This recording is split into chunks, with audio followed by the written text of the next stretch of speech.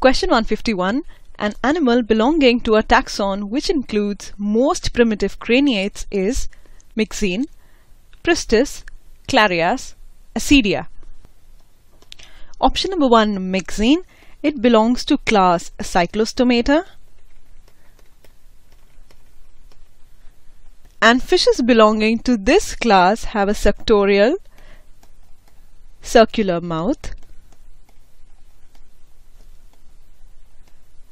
And these fishes are indeed most primitive craniates here. So Myxine is right. Option number 2, Pristis is a cartilaginous fish. Clarias belongs to class Osteichthyes. It means it has a bony endoskeleton. And Acidia, option number 4. Acidia is placed in Urochordates. And members of Urochordates are considered to be most primitive acraniates. Thus, most primitive craniates belong to class Cyclostomata, whereas Urochordates are most primitive acraniates. The correct answer is option number 1, Myxine.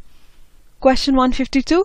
A disease characterized by weakness and bowing of weight-bearing bones and dental defects in children occurs due to deficiency of calciferol, thymine, retinol, biotin. The disease which leads to weakness and bowing of weight-bearing bones, that is bones of the legs, is rickets. Rickets is a disease that is caused in children due to deficiency of vitamin D. And vitamin D is a form of calciferol. And this could also lead to dental defects, that is abnormality in the size, shape or eruption pattern of teeth. So option 1, calciferol, would be the correct answer. Option 2, thymine. The deficiency of thymine would result in disease called beriberi. That is vitamin A. Its deficiency would result in night blindness.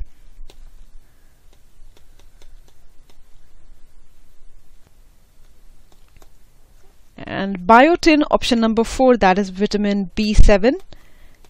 Vitamin B7 is essential for the normal growth of nails, skin, hair, etc. The correct answer here is option 1, calciferol. Question 153. Match column A with column B and choose the correct option. Column A includes Addison's disease, exophthalmic goiter, acromegaly, diabetes insipidus.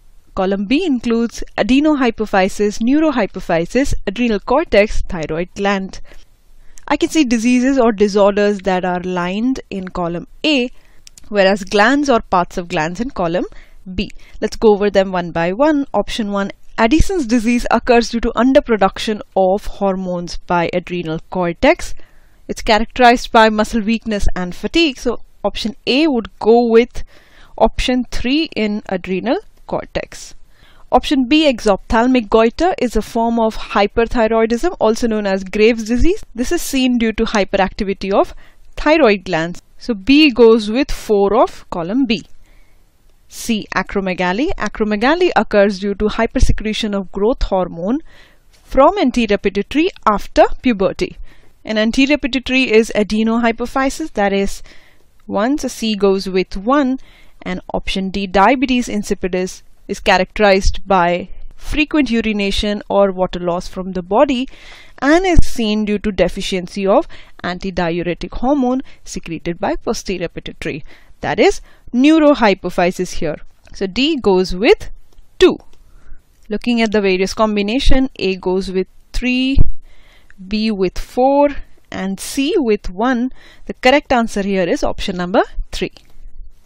Question 154. HCl is not involved in activation of hydrolytic enzymes, killing harmful bacteria, conversion of iron to its absorbable form, absorption of vitamin B12 by intrinsic factor. The role of HCl secreted in the stomach is very important. We have to find out what it is not involved in. Option number 1, activation of hydrolytic enzyme. This is true.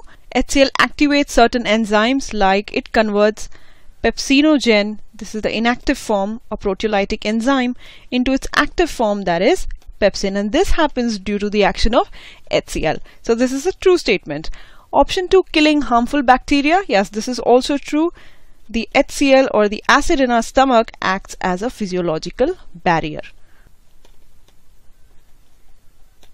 Option number 3, conversion of iron to its absorbable form.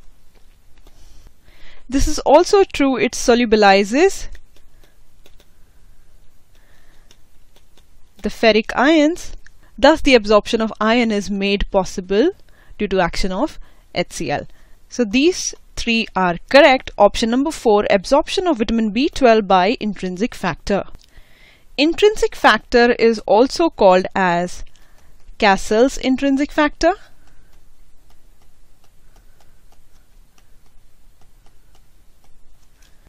And Cassell's intrinsic factor is secreted by same cells which secrete HCl, that is parietal cells of the stomach. These cells secrete Cassell's intrinsic factor. This factor binds with vitamin B12 and prevents the degradation of vitamin B12, and B12 later is absorbed in the ileum. In the absence of this Cassell's intrinsic factor, this vitamin B12 would get degraded and won't be available for absorption, leading to its deficiency. So option number 4 reads absorption of vitamin B12 by intrinsic factor. Thus HCl is not involved in. The correct answer would be option 4 here.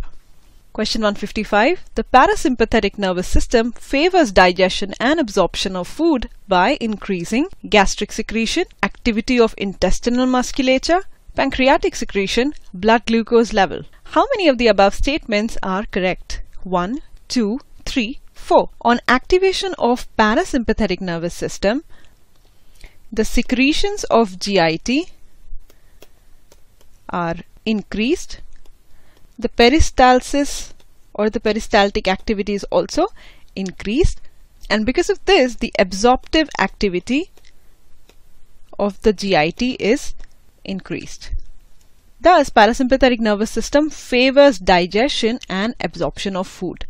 And what does it increase? It does increase gastric secretion, and activity of intestinal musculature is also increased, pancreatic secretion as well. But option D, blood glucose level, this is increased by sympathetic stimulation and not parasympathetic stimulation. The sympathetic stimulation prepares the body for flight or fight situations, and blood glucose level is increased by sympathetic part of ANS. So among the given options, so in A, B, C and D, 3 are correct. The correct answer here would be option number 3, that is